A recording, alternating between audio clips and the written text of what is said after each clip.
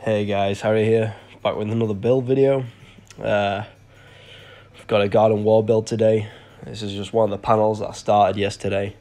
It's got a 2x2 brick pillaring on one side of it, and it's got a dogleg squint, so I've got a little bit of cutting and jointing to do on that to, accentuate the squint on it. But yeah, so the footage is just me doing a bit of pick and dip all the way through this.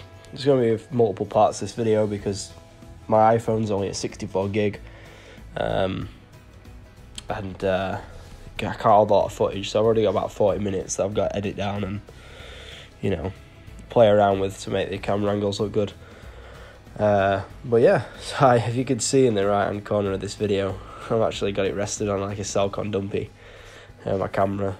I dropped it a few times. I actually dropped it down the side of this wall. It's where the footing was, so I had to fish my phone out from the behind the side of the engineering bricks. But anyway, today I got a bit delayed when setting off on this build. Manager wanted me to do a little bit of snagging on a couple of houses, so that delayed me a couple hours in the morning. I ended up getting there quite early for once. It's my first time in about 6 months I've got there before 8 o'clock. So I got there at 7 o'clock, cracked on with this bit of snagging I had to do. Actually, I got first tub out, but everyone else were queued waiting for a tub, so that sort of highlights my point from the last video I made. Well, one of the last videos is why I don't get to site. I get to site after 8 o'clock. It's very counterintuitive. I still got my mortar I still got it at about 8 o'clock, 7:45ish. I got the mortar, but I didn't end up starting this till 9. So I started off building a big corner on the squint dogleg side. Built up, tailed out about 8-9 bricks, something like that. Returned it round, did it all with a level. Put a profile up on the far return, just take one plumb point away, and then, as you saw in the first two pictures, I did the similar idea with the other pillar, but I stuck a profile up, take 2 plumb points away. One was a ranging profile, and then the other one was just to take away a plumb point. And then after I'd got up to 6 or 8 course, and then I moved the profile over when I knew it was running true and plumb, and then basically used the profile to run in and tail round, racking the pillars back, as you could see from the beginning portion of the video. So one of the tips, I made this video last night, but I was really tired, and as you can see, I'm full of cold. So I did this build on this particular day with around, I think I had about 2.5 hours, 3 hours sleep. My little boy woke me up and had a screaming fit at like 3 in the morning. So that was just what it was. This just shows you can get plenty done with the pick and dip.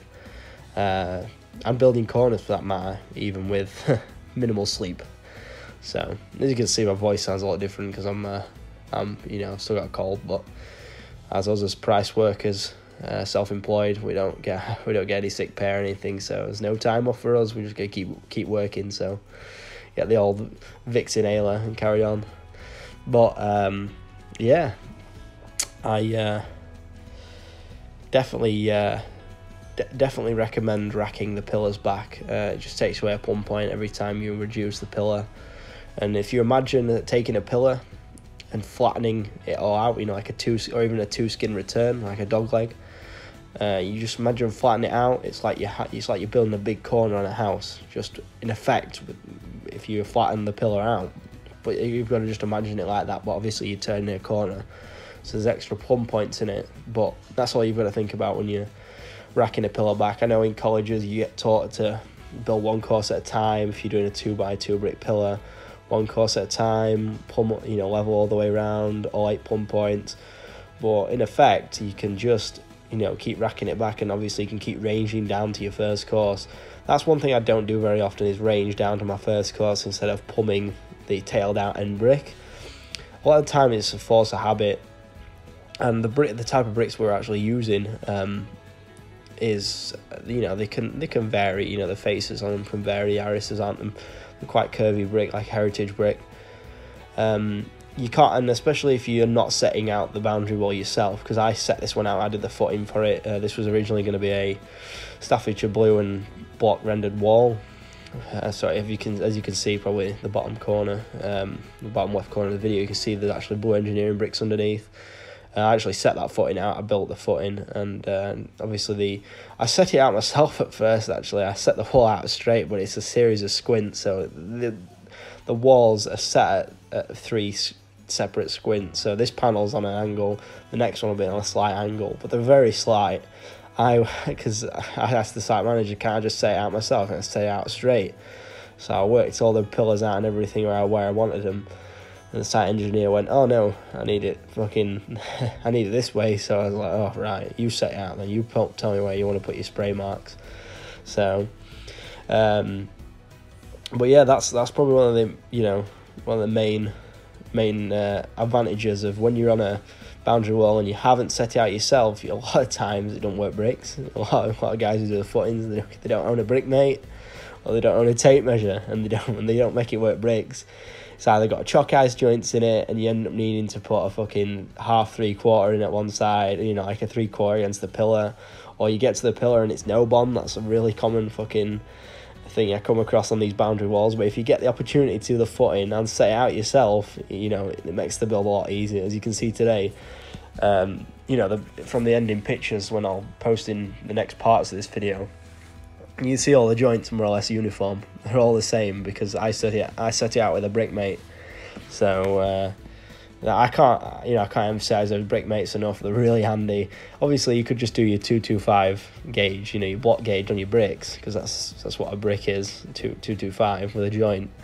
But it's easier just having one of them brick mates, and it takes the thinking away from it. But I've actually just reordered another one because mine broke. It's split at the end. It's been rough for ages. It's been like barely goes back in for ages. But I've still got it. It don't go back in, but I've left it in a bucket wrapped up, and I'm still going to use it to set out the next panel when I come to setting that out on Monday. But yeah, it helps, if you build a footing yourself, then you can range down to the first course. Everything will cut in right.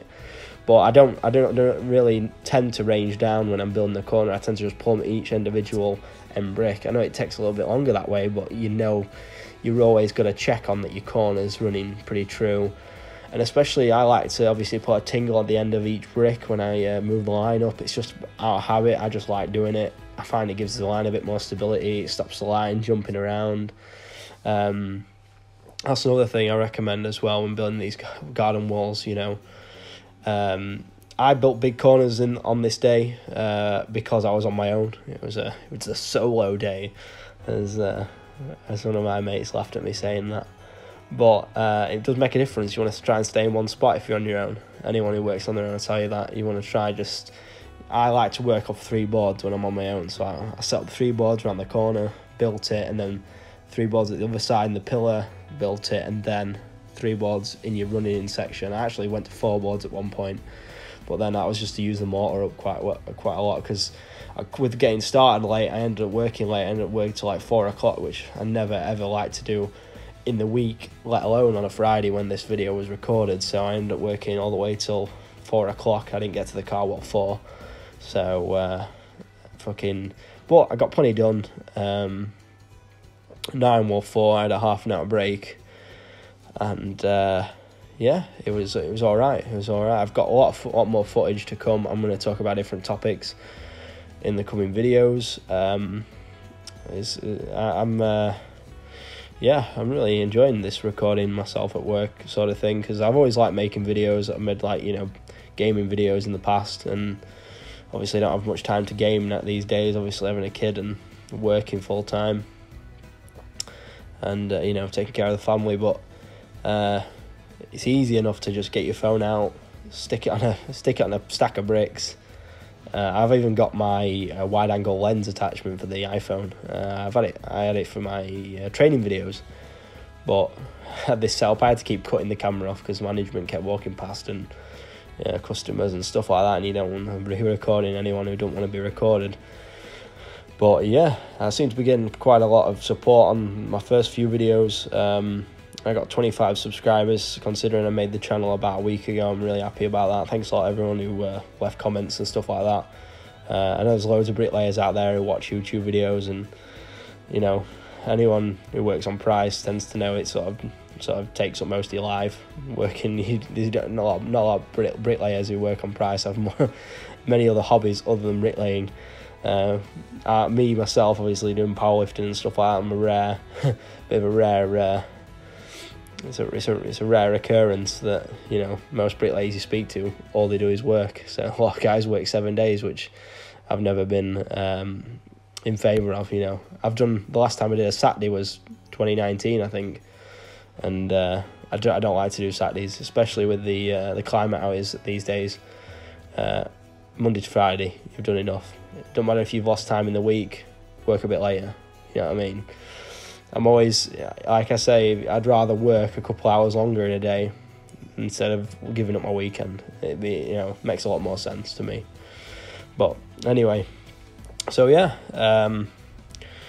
it's coming towards the end of the video. I think I've got 12 minutes of footage here, so I'm probably not used to talking for this length of time. Actually, I'd like to go over a couple of other things before the video ends. As you can see, when I was doing the pick and dip, I was using the wrist twist technique. I got this idea off a guy called Bricklaying Fundamentals. I forgot the guy's name, to be honest. I'm really terrible with names, but he's got a channel called Bricklaying Fundamentals, and I saw him doing the sort of the wrist twist, like letting the mortar come off the back of your trowel technique when you're putting it down, for the standard pick and dip. I find it a lot faster, to be honest, and I find it is suited with a Philadelphia. So if you've got a Philadelphia trowel, an old Philadelphia that's getting worn down, or even if you want to do it with an 11-inch, this guy was doing it that I saw. He was doing it with an 11-inch trowel, and it looked pretty smooth. And you'll see videos of guys fucking flying them in, pick and dip. There's that the main guy who popularised it was Charlie Collison guy from Essex. There's other guys as well. There's other guys doing it on YouTube. You see a lot of the time, guys fucking doing a little bit of the director's cut where they just set up, run it smashing 20 bricks, something pick and dip, and you look where the bricks are to the line, and they're fucking all over the place. But in all my videos, I'm recording actual price work that I'm doing on site, and it's to a really good standard. So I'm not a fan of rushing.